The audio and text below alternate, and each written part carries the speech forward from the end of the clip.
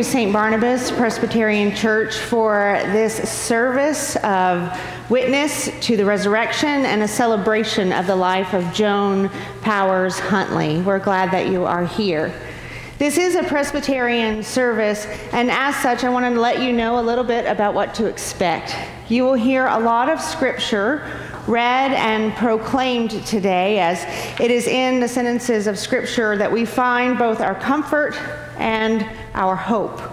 There are different places in the bulletin for you to participate, both in prayer and singing, and I encourage you to do so that this family will know that they are surrounded by our love and support. We begin each service at St. Barnabas pouring water into the font to remind us of our baptism. For in these waters, we also hear promises. We are loved. We are claimed. We are chosen. Please stand and say the sentences of scripture with me that are printed in the bulletin. When we were baptized into Christ Jesus, we were baptized into his death.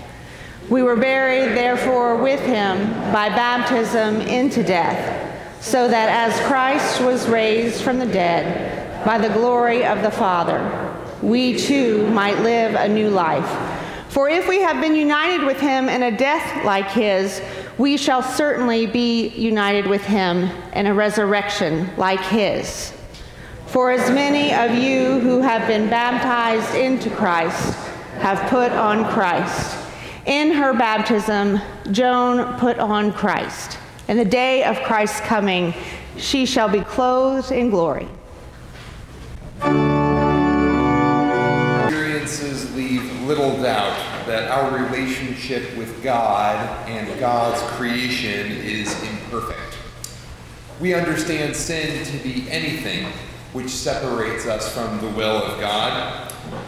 We sometimes call them shortcomings, or brokenness, or failings, but no matter what we call them, we recognize that we fall short of God's call to love God and to love one another.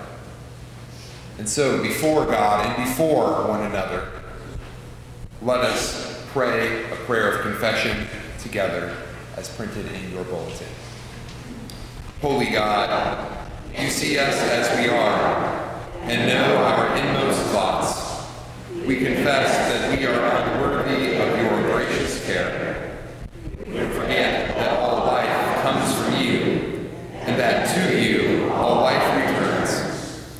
We have not always sought or done your will. We have not lived as your grateful children, nor loved as Christ loved us. Apart from you, we are nothing. Only your grace can sustain us. Lord, in your mercy, forgive us, heal us, make us whole. Set us free from our sin, and restore to us the joy of your salvation, now and forever. Amen. In the cross, in the resurrection, and through the Holy Spirit, we learn that sin does not have the final word. For when we wander, Scripture promises that God will come after us to find us. We celebrate the truth that there is no power on earth, not even death itself, which can separate us from the love of God. Friends, this is the good news. In Jesus Christ we are forgiven. Amen. As we turn to hearing the Word of God proclaimed in Scripture, I will invite you to please pray with me.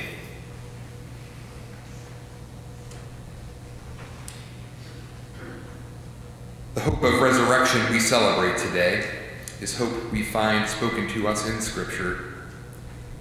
Holy God, open our minds and hearts by the power of your Holy Spirit, that as your Scriptures are read and your word is proclaimed, we might hear what it is you say to us this day.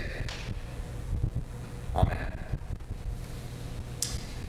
The Psalms speak to every type of human experience, especially experiences in faith, from the greatest of joys to the deepest sorrows.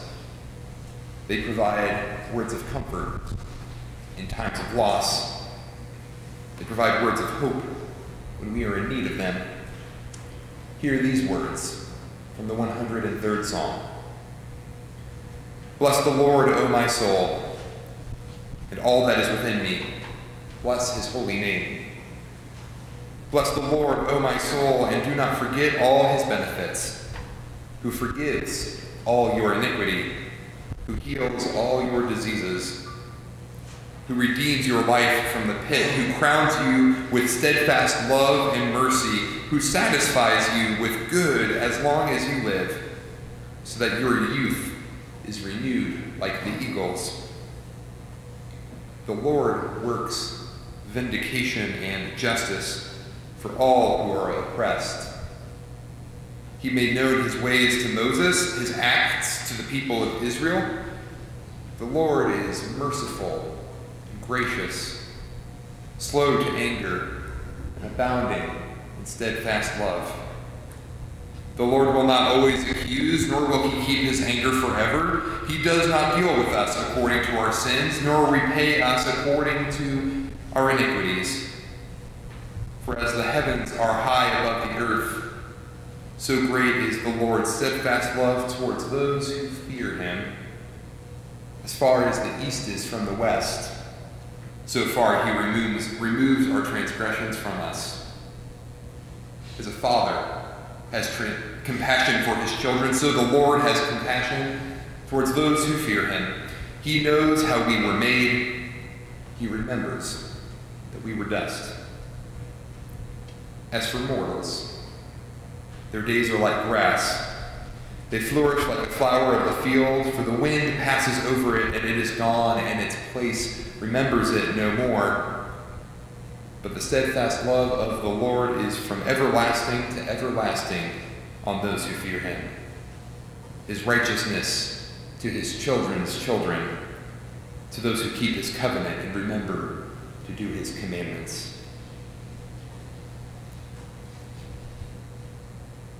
One of the beliefs that I have heard many stories told about Joan was that she was a believer in hope. Hope that in even dark situations light can shine, and that even when goings were tough, that there is always a way to persevere. We find that same sort of hope in the character and words of Job. Hear these words from the 19th chapter of the book of Job. Oh, that my words were written down. Oh, that they were inscribed in a book. Oh, that with an iron pen and with lead that they were engraved on a rock forever.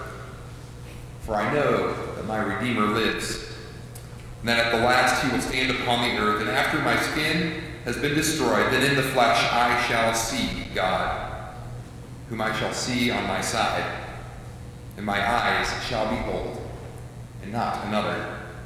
My heart faints within me. Another one of Joan's true gifts was not only her wisdom, but the quiet confidence that she exuded that drew people to seek her advice. Scripture tells us a lot about what faithful wisdom looks like. We find one example in Exodus chapter 18, which tells us about Jethro, Moses' father-in-law, who was tasked by God to give counsel on God's behalf. Hear these words of Scripture now. The next day, Moses sat as judge for the people, while the people stood around him from morning until evening. When Moses' father-in-law saw all that he was doing for the people, he said, "What is that you are doing for the people? Why do you sit alone while all the people stand around you from morning until evening?" Moses said to his father-in-law, "Because the people come to me to inquire of God. When they have a dispute, they come to me, and I decide between one person and another. And I make known to them the statutes and instructions of God." Jethro said to him, What you are doing is not good, you surely will wear yourself out, both you and the people with you. For the task is too heavy for you. You cannot do it alone. Now listen to me. I will give you counsel, and God be with you. You should represent the people before God, and you should bring their cases before God, teach them the statutes and instructions, and make known to them the way that they are to go and the things they are to do. You should also look for able men among all the other people, men who fear God, are trustworthy, and hate dishonest gain. Set such men over them as officers over thousands, hundreds, fifties, and tens. Let them sit as judges for the people at all times. Let them bring every important case to you, but decide every minor case for themselves. So it will be easier for you, and they will bear the burden with you. If you do this, as God commands you, then you will be able to endure, and all these people will go to their home in peace. So Moses listened to his father-in-law and did all that he had said. Moses chose able men from all Israel and appointed them as heads over the people, as officers over thousands and hundreds and fifties and tens. As they judged the people at all times, hard cases they brought to Moses, the minor cases they decided themselves. Then Moses let his father-in-law depart. He went off to his own country. The grass withers and the flower fades. The word of the Lord shall stand forever. Amen. Our first remembrance this afternoon will be offered by Joan's son-in-law, Matt Bach. My name is Matt Bach, and I'm honored to be giving this eulogy for Joan Huntley, my mother-in-law. 28 years ago, I had the very good fortune to meet and marry Sue Huntley, not knowing then that Joan and Wally would be part of the deal. But let me begin first by recognizing some of those that are here. Joan would want that. Any members of Glendale Presbyterian Church, Joan's Delta Kappa Gamma sisters, her YMCA buddies, her caregivers from Marianne Circle in Highland Springs, the members here at St. Barnabas Presbyterian Church, and of course her friends and neighbors from Holiday Park. And a special thanks to her extended family from traveling from all over the country to be here. My apologies, I'm sure I'm missing some people, but please know on behalf of the family how much your presence here today means to us. If Joan were here, well, she'd be greatly embarrassed by all this fuss, but she would tell you how much you meant to her and that you made her life richer. You know, most eulogies require some amount of filtering. Not so with Joan. Pick any aspect of her life, and she, in her quiet, unassuming way, was doing exemplary things.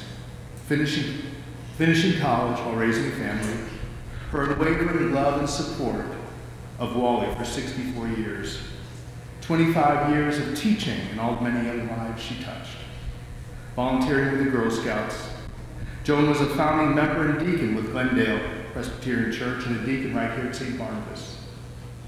And as if all that wasn't enough, she also helped two youngish parents who knew nothing about parenting raise their two daughters. I often called Joan Joni. After I got to know Joan, that name seemed to stay too formal. Joni was playful. She was cheerful, inquisitive, adventurous, quick to laugh, and always in good humor. Joan's spirit didn't seem to age. When I was with her, it never occurred to me I'm with an elderly person. Of course, now that I'm over 60, I have a new perspective on what elderly is. You know, I and so many of you could stand up and talk about Joan's wonderful attributes: smart, determined, patient, kind, always willing to help. I mean, the list goes on. So I won't preach to the choir. Sadly, there's not a choir here. That would be a great line. But one attribute that stands out was Joan's ability to transcend the superficial differences in people, the differences that so often divide us: political, ethnic, sexual orientation, whatever it is, she had a gift for looking beyond those differences and connecting with the essence of a person. I didn't know Joan's father, John Julius Powers, but by all accounts he was a wonderful man. A very devoted, loving father. Joan would tell me stories of the pharmacy he owned and operated, how he always made time for her to do fun things such as weekend car rides. And at a time when some questioned the value of providing a higher education to a woman, Joan's father saw her potential and was determined that she should get her college education. Joni attended St. Lawrence University, where she met Wally. She didn't complete her college at St. Lawrence. In 1951, she and Wally were married and they moved to Dallas to start their life together. But true to form, she went back to college later in life, graduating from the University of North Texas. Now, having your in-laws live in the same neighborhood, much less moving right behind you, might be fraught with issues and drama. But with Joan and Wally, it was wonderful. Sue and I are so thankful that they are a major part of our daughters' lives. Here I'm quoting Lizzie. It was amazing how Grandma looked for the good in all of us and brought out the best in all of us. And this is from Laura's 52 Reasons Why You Are an Exceptional Grandmother. This was a wonderful Christmas gift. Laura, with a booklet and a deck of cards, pasted a card on each page and wrote, in this case, why Grandma was exceptional on each of the 52 pages. I'll read just two. Because you would watch me after school and help me with my homework. Because you loved to read in a tub and you inspired me to read Tales of the South Pacific. Lizzie goes on, I wouldn't be the writer I am today. I wouldn't be as caring or sweet a person. I think Grandma really imparted those qualities on me, and I see those in Mom all the time, as do I. Lizzie continues, I was a little sixth grader, and after school I just wanted to be home alone. But Grandma would say, just come over and get a sandwich, and then you can go right back. So I would do that, but often I would stay over longer, and she would talk to me and teach me things. She always made me great sandwiches, and then she and Abu is the name they gave to Wally, because they couldn't say Wally as young kids, would drive me to football practice, and Abu would sometimes stay and watch me, and that was really sweet. And they would come to my soccer and basketball games. I remember after the game, even if things didn't go well, how unyieldingly positive Grandma was. It just came down to how much she really believed in me. Growing up as a young girl, Sue's relationship with Joan seems to have been quite normal, with its ups and downs mothers and daughters have. Sue tells a story of her as a teenager calling out to Joan, complaining that Joan, who was doing the dishes in the kitchen, was making so much noise Sue couldn't hear the TV. As I say, it was a normal relationship. When Sue and I got married, and especially after we had Laura and Lizzie, Joan and Wally became a much bigger part of our lives, and thankfully so. When Joan and Wally moved in right behind us, they joined our group of neighbors and friends, and we became even closer.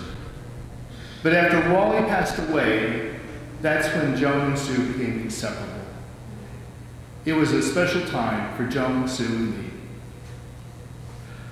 I stood at this spot 5 years ago, honored at that time to be giving a eulogy for Wally.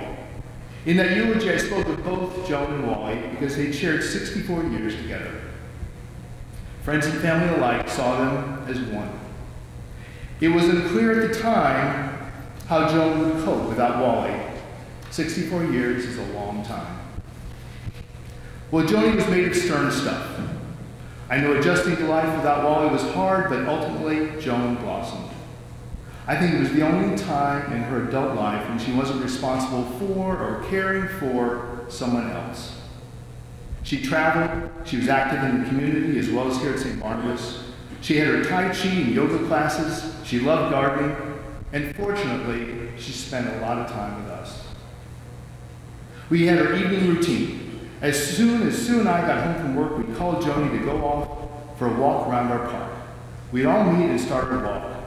Sue gently chiding Joan for not standing up straight, and I shushing Sue for chiding Joan. And so it would go in fits and starts. We'd slowly make our way around the park.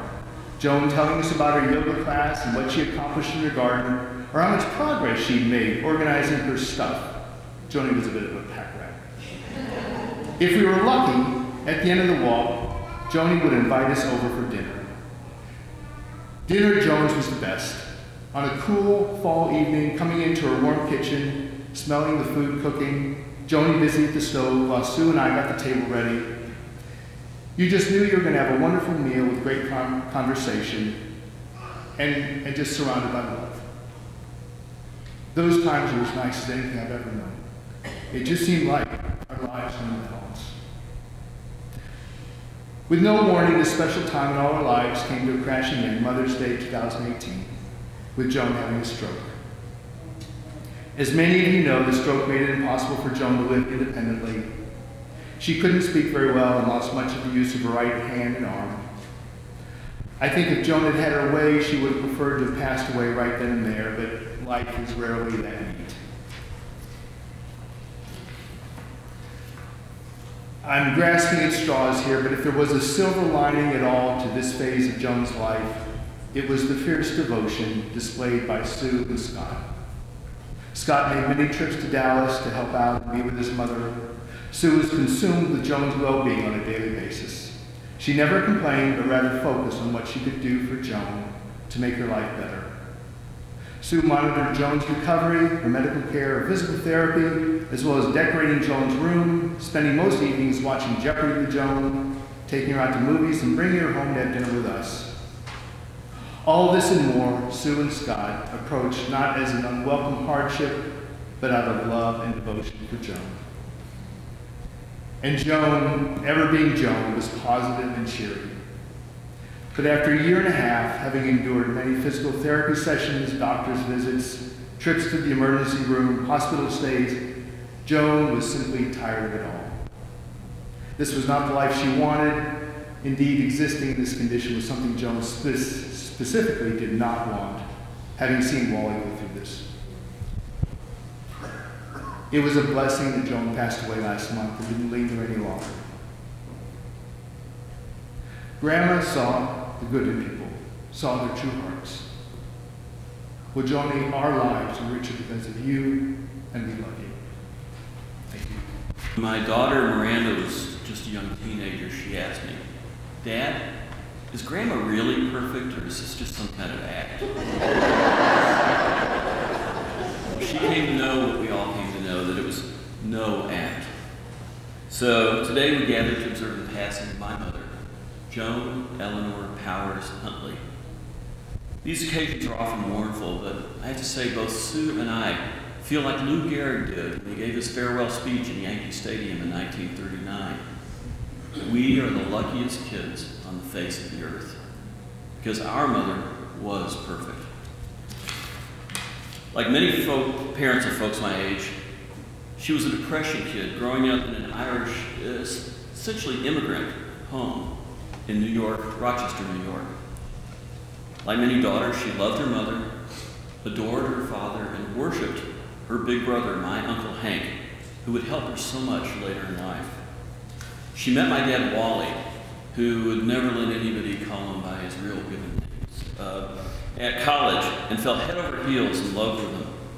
She left home and family to start a new life in Texas at the age of 20, an age when most not even old enough to drink in those days. It wasn't easy. Dad's business struggled and eventually faltered, so money stresses were common, as they often are in early marriages. My sister, Sally Ann, died at SIDS when she was just 3 weeks old and Mom was just 23.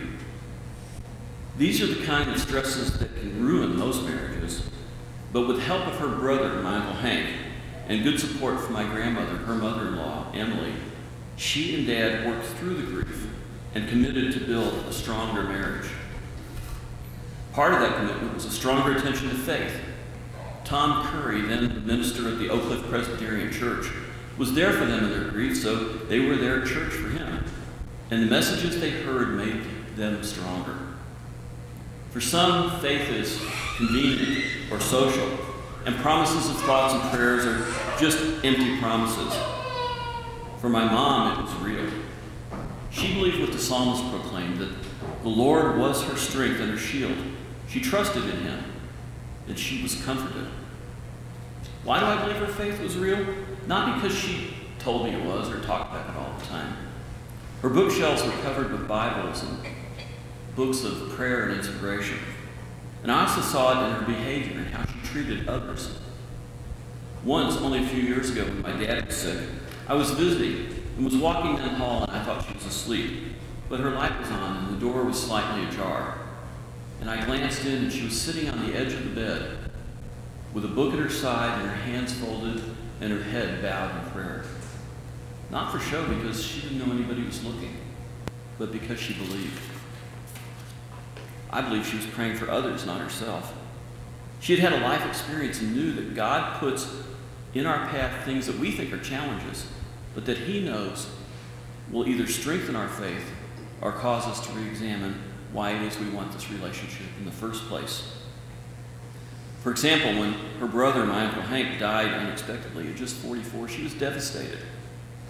At the same time, first Sue, then I became teenagers. And we did the things that many teenagers do to make their parents' lives living hell. I need to pause for a public apology. Mom, I'm heartily sorry for all of the grief I caused you as a teenager. And if it's any comfort at all, you didn't know about half of it. With those challenges, she became focused on doing positive things. She went back to college, got her teaching degree so that she could teach kindergarten in a part of town where she thought she could make a difference, and by getting to those kids when they were young. And she did. She and my father became active in Glendale Presbyterian, helping that church promote its faith and social missions. She also coped in part from my uncle's death by becoming more devoted to his kids, Mike and Jack and Doug and Barb. And she became a backup mother for them, as my Aunt Pat so ably dealt with assuming widowhood and fatherhood in addition to being a mother, at which she excelled. And when they became adults, she adopted their spouses, Sandy, Lori, and Deb and Tim, as her own. And then she became an additional grandparent to all of their kids, 10 in all, remembering them on their birthdays and Christmas and other times. And she was there for my other cousins as well, Jim and his wife Sharon, and Nancy, and my other cousin Jack. She was there for them, even though she wasn't their blood aunt. And they took advantage of her availability. When my dad was sick for so long, and until the very end, she was his sole caregiver. She forewent, if that's a word, most of her social life and free time to care for him in ways that were superhuman. She literally broke his leg and then walked it off rather than submit to surgery and be incapacitated for 6 weeks while it repaired, and unable to then care for him. The leg healed about an inch shorter than the other one, so if you noticed at the end of her life, she waddled. I say mostly alone, and that could be misstating it because Sue was there, and she would come over all the time and help as well. And Sue would be there as Mom's sole caregiver when it was her turn to be incapacitated. My mom touched many people. When my dad passed, she became a deacon. She had the yoga group, she had a lunch group, she had Delta Kappa Gamma. Everywhere she went, she touched people with her faith. She was, I think, the great mother in C.S. Lewis's book, The Great Divorce. In that book, which is only 100 pages long, the residents of hell are there because they chose to be there, not because they were sent there for bad deeds. They would rather live in hell than accept God's grace and be in his presence. They wanted to earn their place rather than accept God's gift, or they thought that they deserved it for all their talents and merits. And they were unwilling to just accept what God was offering. Again, in this book, the residents of hell are given a chance to visit heaven and see if that experience would change their minds, and they were even given the opportunity to stay. Now, I know this is strange theology to some, but it was a literary tool and not necessarily to be taken literally. While there, they came across a great parade. The spirits in heaven danced in procession, welcoming one of the faithful as she entered into the kingdom. They spread flowers before her path, And as the honored woman walked into and through paradise, they danced and they sang songs that Lewis describes, if one wrote down the notes and the words of those songs, no man would ever grow old reading that score. The visitor from hell who saw this parade assumed she must be God, but the heavenly guide told him that he was mistaken. Fame in this country and on earth are two completely different things, he said. She's someone you'll never have heard of, but here, she's one of the great ones. And those walking with her are her sons and her daughters. Every man she met became her son, every woman her daughter. But that motherhood was of a different kind. Those on whom it fell went back to their natural parents, or their wives, or their husbands, loving them all the more. And now, the abundance of life she has in Christ from the Father flows over into them. It's like when you drop a stone in a pool and the waves spread out concentrically. Who knows where they'll end? Her redeemed humanity is still young, but there is joy enough in the little finger of a saint such as yonder lady to waken all of the dead things in life. That was my mom. That's how she lived. And that's how she touched people.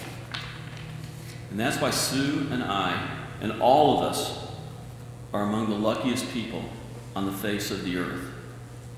And now, I believe that she is being welcomed into the bosom of God, and I believe that there is already enough joy in her little finger to awaken all of the dead things in the universe to life. Thank you. Matter. They weren't important indicators of personhood for her. She wanted to know the depth that was at a person's core, and she wanted others to know the depth that was at her own core. And she did that by being very real, by being very vulnerable, and by seeking to enjoy something about whatever life was offering her at the moment. Joan knew who she was. She knew what she valued, and she knew that the hard times in life would be much more manageable when she looked for the joy in them. I think that's the devoted Presbyterian in her. Her knowledge that the chief end of humankind, according to question 1 of the Westminster Catechism, shorter catechism, is to glorify God and enjoy God forever. Joan took that call seriously. Whether she was having a meal with a friend, or visiting a homebound member of the church, or playing kickball in the street, or pouring a couple of glasses of wine to enjoy with Sue after work. Joan was one of those people who just seemed to innately know the exact right thing to say and to do. And as you've heard from Matt and from Scott, she was often other people's touchstone, the rock in the family, the steady in the storm. And many times it seemed to others as if she never wavered, as if she never doubted. But I'm sure there were times in her life when she did. She was human after all.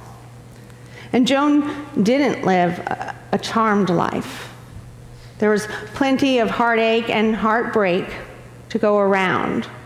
When she was a young woman, she and Wally lost their daughter Sally Ann to SIDS, which led to a time of deep sadness and questioning. And as a middle-aged woman, she grieved the loss of her brother and best friend. And as an older woman, she said a long goodbye to the man that she loved. And most recently, Joan suffered a severe stroke that claimed most of her voice and most of her mobility. But Joan weathered even these tearful times with grace and with purpose, unafraid to lean into God with courage and fierce tenacity. During one particularly difficult time when Wally was not well, Scott told you that he visited his mom and dad and got up in the middle of the night and saw the light on and figured that he might go and console her, only to discover that she consoled him in a way that he never expected. Joan was indeed awake, but she was praying, leaning on and leaning into her relationship with Christ. And Scott witnessed her finding this moment of deep peace at a time of great angst. She never knew that he saw her there, or the impact that that made upon him, just being able to witness it. Now, many people pray, but it is few that allow Christ to give them the strength to keep living, keep loving, and keep enjoying every minute of every day that she was given. People sought Joan out because she could comfort them, and you could count on her to listen to you and tell you not only what you needed to hear, not only what you wanted to hear, but what you needed to hear. She could tell you the truth. That's what made her such a great deacon. She served people well. But at the end of her life, Joan had to rely on other people to serve her. Joan's daughter, Sue, said that one of the hardest things about her mother having a stroke was that she could no longer easily share those words of wisdom that Sue longed to hear from her. And even though most of her words were lost, Joan continued to embody that wisdom, imparting it up to us in ways that were beyond her knowing. Her family watched as she suffered sadness and loss and even some depression. But once again, finding her way back to joy that was so much a part of who she was. And because we have known her, it is a part of who we are too. Joan's wisdom is planted deep within our bones. Dinna fash yourself. I have said these things to you so that my joy may be in you and your joy may be complete. Today, as we celebrate the life of a good and faithful servant, a deacon extraordinaire, may we find peace and comfort and joy in knowing that Joan Huntley is not called servant any longer, but she is called a friend. For indeed, she has made known to us everything she has learned from God. May we go and bear much fruit, for the seeds have indeed been planted. Amen. Joan's family made an odd but very appropriate request that we sing together the doxology as a response, giving thanks and praise to God for the good gifts that we have been given. Joan's granddaughter, Laura Bach, will be accompanying us as we sing. So I will ask you to please find hymn number 606. And Laura will play it through once, and then when she starts the second time, please join in singing. Let us stand now.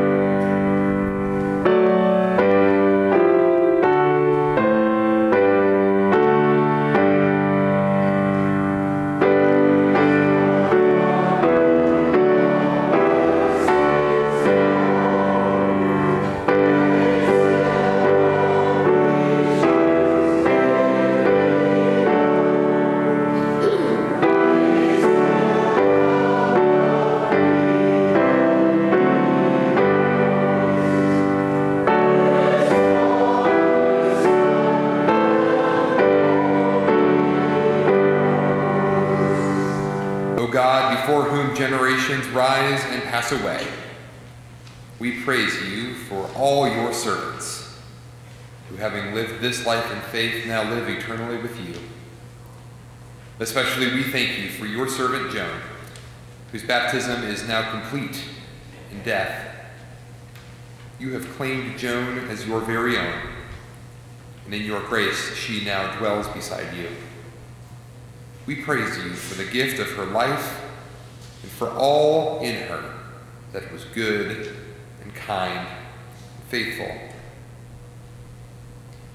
Today we hold fast to the truth that for Joan, suffering is no more, that death is past and pain is ended. And while we surely mourn that she is no longer among us, we know that in eternity and in the family and friends who love her, she lives on.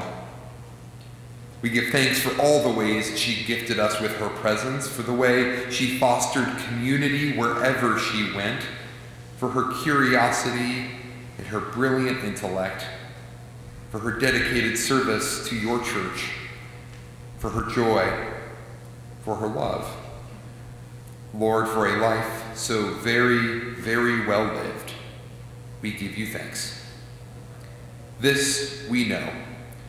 Joan has now entered the joy you have prepared through Jesus Christ our Lord. All glory and honor are yours, holy God, now and forever.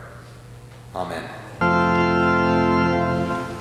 Holy God, we commend Joan Eleanor Powers Huntley into your merciful care. Ashes to ashes, dust to dust. May Joan be a part of the world's cycle of dying and of life. May she go forward in our love into the presence of love's completeness, now and forever.